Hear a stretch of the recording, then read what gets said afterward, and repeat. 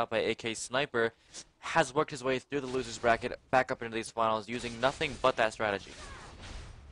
Yep, well, we're going to have to see here. MegaZero kind of perfecting that one in for himself. We see here his 86 attack damage compared to the 73 of Aniratak. Means Aniratak's got 14.53 compared to 17.13 extra runic blade damage. So he did a little bit less than what we've seen from some of the other opponents coming out from MegaZero. But Aniratak's gotten this far, rocking that a little bit lesser of a damage style build. MegaZero, though, he is going to hit level 2 just 1 minion before Aniratak. So both of them relatively on par with one another. Near them, it looks like Aniratak might have to start burning some health potions, though, as he uses those broken winds combinations to maneuver himself around MegaZero rather than just going straight for the throat with them.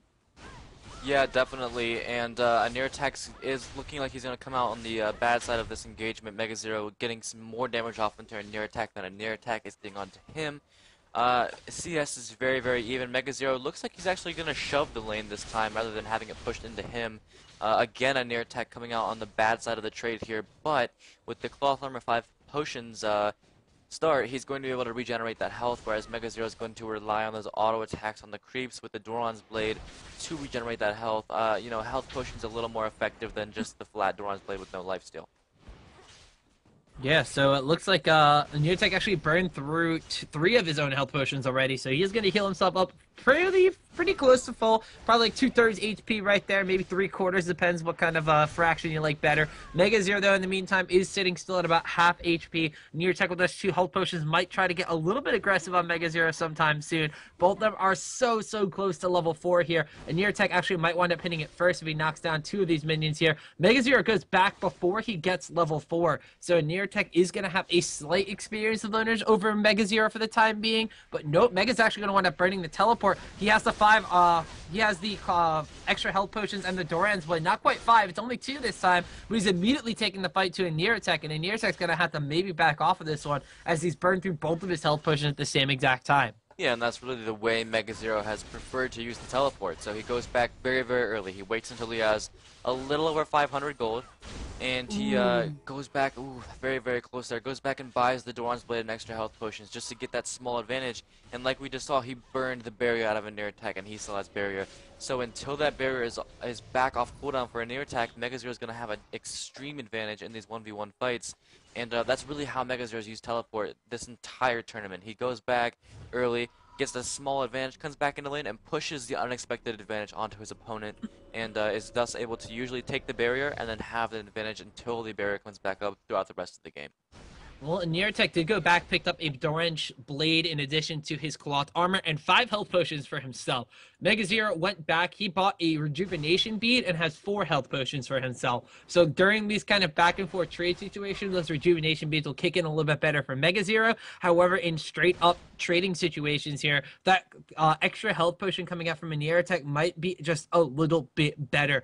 MegaZero does have a bit extra health from the extra Doran's Blade he has in his inventory here. We're taking a look at the health counts here. It's about 76 extra HP for MegaZero over Aniratak. He also has 109 damage compared to the 96 of Aniratak, so still keeping that 13 attack damage lead. We see him going in with a full broken winds combo. Aniratak, though, has his on cooldown, winds up valoring forward, gets the key burst down, a counter key burst though from MegaZero. There is 1, 2, 3 broken winds combination strikes. Both these players not yet level 6. Aniratak wants to go back in. He wants blood from this one. MegaZero and Aniratak both going to bounce off of each other quite literally there. We're going to see, this might be a battle of who hits level 6 first. Aniratak looks to be winning that one, but MegaZero still has the barrier, going in fearlessly onto Aniratak. Can he get that last hit? No! Aniratak's barely going to live with about a half bar of HP right there, and MegaZero, that he's going to freely hit level 6 really soon. One quick wind slash might be enough to deal enough damage to Aniratak to kill him. Looks like Aniratak under the tower. Wind slash does connect. MegaZero takes a tower hit. He barriers up. He wants to die for Aniratak. 1, 2. Here. Oh man, MegaZero, is he going to want it going in? He's chasing after Aniratak still. That Valor is on cooldown. Aniratak running for his life, saying, please don't kill me, please don't kill me. He has no health potions left after this. He's been chugging through. MegaZero gets key burst. Aniratak going back towards the safety of his own tower. He has the Blade of the Exile of himself. Wind Slash is available. He's going to use it to clear out minions, though. MegaZero is not going to want a piece of that one, and it looks like both of them are going to wind up not wanting to fight here. There's the Blade of the Exile still popped for Aniratak. That's available for no more more seconds, so he doesn't have the extra damage. MegaZero goes in. Keyburst goes down. 1-2 broken wing slices. Last one right there misses on Aniratak. That Valor out of the way from that one. MegaZero has a large chunk of HP over Aniratak, but is it going to be enough to deal the damage and get the kill? So incredibly close here, and MegaZero, I feel like he has to end this game before Aniratak gets barrier, because when Aniratak gets barrier, it's going to have that over MegaZero. MegaZero's going to go in here.